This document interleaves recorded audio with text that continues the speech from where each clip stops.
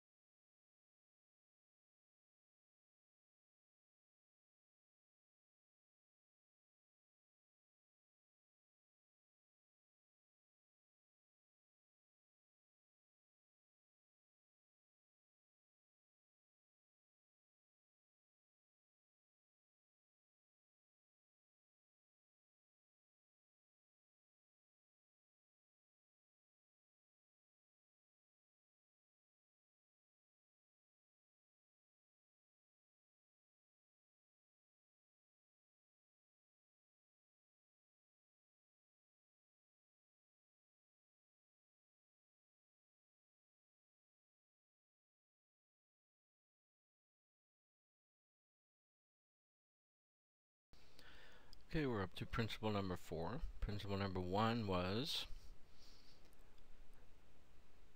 put the HACCP team together. Principle 2 was what are the critical control points where we can fix those hazards. Principle 3 was what's the critical limit by which we know if we hit it we have fixed that problem, that hazard. And now number 4 is how do we know we hit that critical limit? We monitor.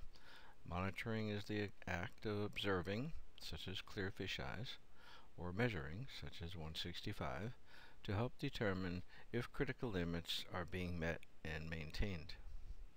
You're assessing whether a critical control point is under control. So when you monitor, and if you hit the critical limit, where was that critical limit set? At the critical control point. So if you monitor and you hit the critical limit, then the CCP is under control. If you didn't hit the critical limit, if the fish eyes are not clear, or if the temperature is not 165, it's 162, then the CCP is not under control. As long as the fish eyes are clear and the temperature is 165, then that CCP is under control.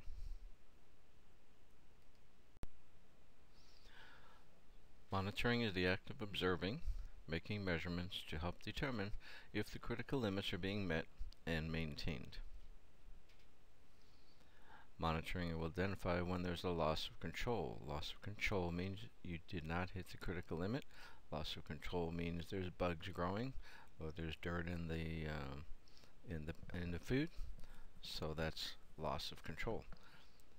Or monitoring might show a trend toward loss of control. So the temperature on the serving line is going from 150 to 148 to 146 to 140.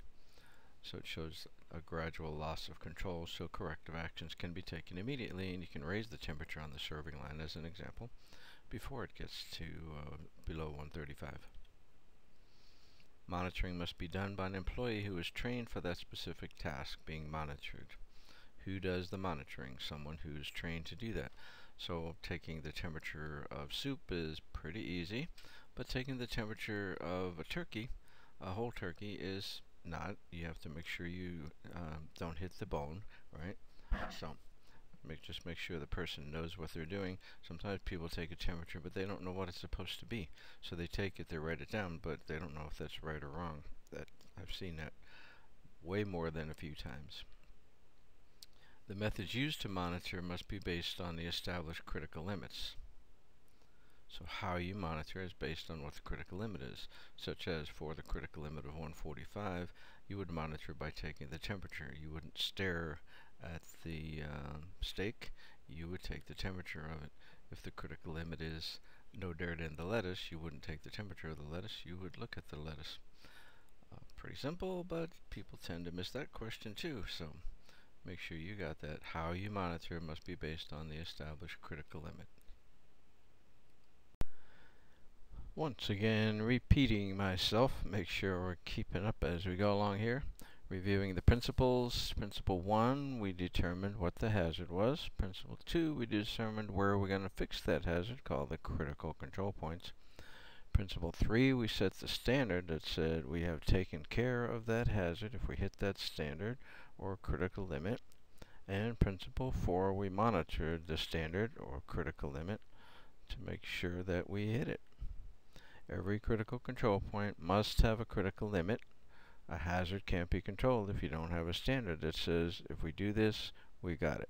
If you hit this, you've taken care of the hazard, such as 165 degrees, no dirt, less than 4 hours. Page 28 shows examples of critical limits.